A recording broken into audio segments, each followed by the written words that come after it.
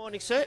Today it's once again time for the senseless survey. Oh, I love the senseless survey. Love it. Okay, I've decided to go global. Oh, right. I've decided to take it to the United Kingdom. I called up a random Mr. Smith living somewhere in London. Hello? Good day, sir. How are you today, Mr. Smith? Yeah. Hi, Mr. Smith. You sound a bit dubious already, sir. Well, I get called, get 5 calls every bloody day from somebody I don't know. It's just a pain in the arse, if I'm perfectly frank. Well, sir... and I'm up a ladder trying to paint, so it's really inconvenient as well. I apologize for that, sir. I'm phoning from the Census Bureau of the United Kingdom. Well, hang on, this is the national census? Yes, sir. Is it normally conducted by phone? Yes, it is, sir. We do not go out to houses anymore for security reasons. How do I know? I mean, I don't know you from Adam. Do you know what I mean? So I Am I supposed to... you're going to be asking me for some personal details, I expect. No, sir. These are just general questions that can help the country. We're not worried about any personal details of yourself. Okay, well, go ahead then. Okay, so would you buy a product called a banana straightener? Well, no. Okay, if you ate pasta with antipasta, would you still be hungry? Probably not. Because they could cancel each other out. Are we a slow... well, no. Antipasta, it comes before pasta, then you eat the pasta. So I'd have eaten quite a lot. I'm not a very big eater, so it doesn't mean what you said. Okay.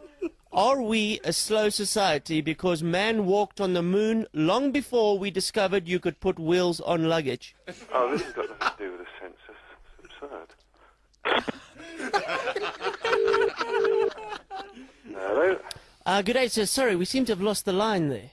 No, I put the phone down. I can't see what good these questions are doing. I don't understand. So these are all questions specifically designed to benefit this country, sir.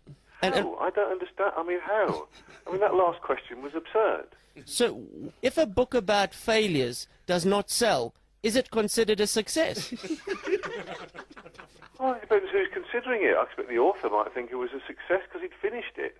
And so, if you were colorblind, what color would you see when you were angry? Well, red. But you were colorblind. An indeterminate shade of blue or green. So what does indeterminate mean? It's difficult to judge. What indeterminate means? Well, it's obviously difficult for you to judge what indeterminate means, otherwise you wouldn't have asked me the question. Yeah. I know what indeterminate means, but you don't, obviously. Yeah, well, that's why I was just asking you. Yeah, it means it's hard to determine. Are you still up the ladder at the moment? No, I'm standing in the kitchen with 2 paintbrushes drying in my hand, so you better be quick. Okay, well, if a bird in the hand is worth 2 in the bush, what is 6 birds in the bush worth? Well, anybody's prepared to pay for them, I suppose.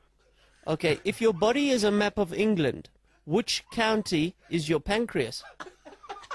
Probably Humberside. A bit lower, Lincolnshire. If people in Poland are called Poles, why are people in Holland not called holes? Should Toblerones be legalized? They are legal. I mean, these are all very questions for people who don't have an education, aren't they? Okay, well, if you owned a fork made of gold, could you still call it silverware? You call it what the you like. Do you think Jamaicans only talk like that when tourists are around? Name 3 countries that the Salvation Army has invaded. Who was the greatest ping pong player of all time?